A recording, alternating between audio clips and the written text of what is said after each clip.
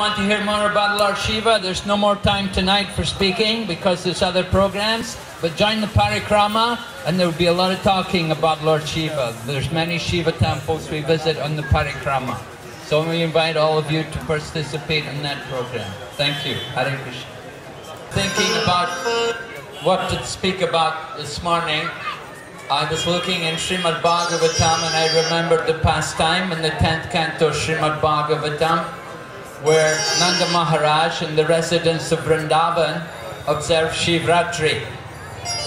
And it's described there that Shivaratri is not observed. Shivaratri is not observed every year, but on one particular occasion, Nanda Maharaj came with some other Brijbasis, and they went to the place of Ambikavan.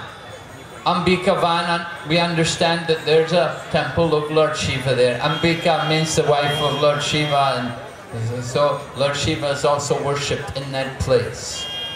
So it was described there that Nanda Maharaj had gone there to this place. There's some discussion. Srila Prabhupada in the Krishna book where he describes this pastime, he says Ambikavan is in Gujarat. But then when I read the Srimad Bhagavatam 10th canto, there in the commentaries is stated that Jiva Goswami, Jiva Goswami says it's in Gujarat, but Vishwanath Chakravarti Thakur, he says Ambikavan is in the northwest of Mathura. So there's some difference of opinion about exactly which place they went to. But the point is that Nanda Maharaj, the residents of Vrindavan, did go there to worship Lord Shiva, to observe this Shivaratri festival. Now why would the Vaishnavas want to worship Lord Shiva? This has to be understood. Because most people, when they worship Lord Shiva, they have some material desire. Either they want some material enjoyment, they want some kind of, they have some request they want. Maybe, you know, many people worship Lord Shiva to get a good husband, or maybe they want to have another child and so on. They want wealth, they want material prosperity. And often people worship Lord Shiva also simply for impersonal liberation. Some rare souls may worship Lord Shiva to become an associate of Lord Shiva, to go to Lord Shiva's abode, which is in Kailash. But there's a very special thing which you can get from Lord Shiva, which the Vaishnavas come to Lord Shiva for, and that is to request him to give them pure devotion for Lord Krishna. Just as the gopis worship Katyayani to get Lord Krishna for the husband, in the same way Nanda Maharaj and the residents of Vrindavan, they all went to worship Lord Shiva to get devotion for the Supreme Lord. And it is described, of course, at that time when the Brijbasis went there to Ambikavan, they spent the night there. Usually Shivaratri is observed throughout the night. We have it very early. This is very early for Shivaratri. Usually it's in the midnight. If you go to Nepal, Kathmandu, there's a famous temple, Pashupatinath there, and the big crowd will be in the middle of the night. But we are Vaishnavas, we like to sleep early and wake up early. And so to protect our own sadhana, we have the Shivaratri festival earlier. We should also mention that we didn't usually have this Shivaratri festival. In Srila Prabhupada's time, we didn't have this Jagannatha Mandir, and we never observed Shivaratri while Srila Prabhupada was with us.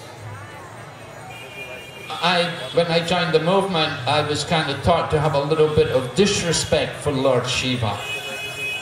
In fact, one devotee told me that one time a devotee was getting initiation, and they gave Srila Prabhupada some Rudraksha for beads for initiation. And Prabhupada took them and dropped them. He said, oh, very hot. So hearing this kind of thing, I was thinking, you know, be careful about Lord Shiva. But over the years, we have come to understand much more about Lord Shiva and the importance, the value of Lord Shiva. Sanatana Goswami was a very great devotee of Lord Shiva, And you can read particularly in his book Brihad Bhagavatamrita, where he glorifies Lord Shiva very greatly. So Lord Shiva, as we heard, he's the greatest Vaishnava. And by serving the Vaishnavas, we can get the mercy of Krishna. We cannot just simply worship Krishna and disrespect Lord Shiva. Prabhupada would tell us sometimes, he said, Lord Shiva is God in the material world. Krishna is God of the spiritual world. But Shiva is the God here in this material world. We have many important instructions from Lord Shiva. Usually Lord Shiva, of course, would give instruction to his wife, Parvati. And we can see some of these instructions in Srila Prabhupada's books. Most notably is, he talks about the chanting of the name of Lord Ram. Rame Rame Namo Rame Sahasranama Bistuyam Shri Rama Nama Vararine. That of all the names, 1,000 names of Vishnu is equal to once chanting the holy name of Lord Ram. So Lord Shiva was instructing his wife. His wife was chanting the Vishnu Sahasranam. And Lord Shiva wanted to eat his supper. He said, you don't need to chant all these names, just chant the name of Lord Ram one time. This is equal to 1,000 names of Lord Vishnu. So this is one of the instructions given to us by Lord Shiva, the power of the holy name of Lord Ramachandra. The name of course, Lord Ram is the name of the Supreme Lord. And then another important instruction which also comes from the mouth of Lord Shiva, he said to Mother Durga, Aradhanam Sarvesham Vishnor Aradhanam Param Tasmat Tarataram Devi Tadiyanam Samacharam. Lord Shiva is speaking to his wife and he's telling her that of all kinds of worship, the worship of Vishnu is supreme. Aradhanam, Vishnu Aradhanam Param. That it is worship of Vishnu which is supreme. That is actually the mode of goodness, worship of Vishnu. But then he said, the most important instruction comes in the second half of the verse. Tasmat tarataram devi tadiyanam sanacharam. That even greater than the worship of Vishnu is to worship those things in relationship to Vishnu. And that is why we're here today. That Lord Shiva is in relationship to Vishnu. As we heard, he's not exactly Vishnu. He's the transformation of Vishnu. And we can pray to Lord Shiva to please grant us pure devotion for Lord Krishna. That's even greater than the worship of Vishnu. Just like we worship Tulsi Devi in the same mood. We worship Mother Ganga in the same mood. And we worship our founder Acharya, Srila Prabhupada, in that same kind of manner. That please help us on this path of love and devotion to the Supreme Lord Krishna, who is your worshipful Lord. So Lord Shiva has that kind of power. He's very merciful. He's very kind to the fallen souls. He gives mercy particularly to those in the mode of ignorance. Lord Shiva's residence is more in the crematorium. He's often there and he appears at this time of the night, just at the sunset. He seemed to be appearing along with his different followers, ghosts and hobgoblins.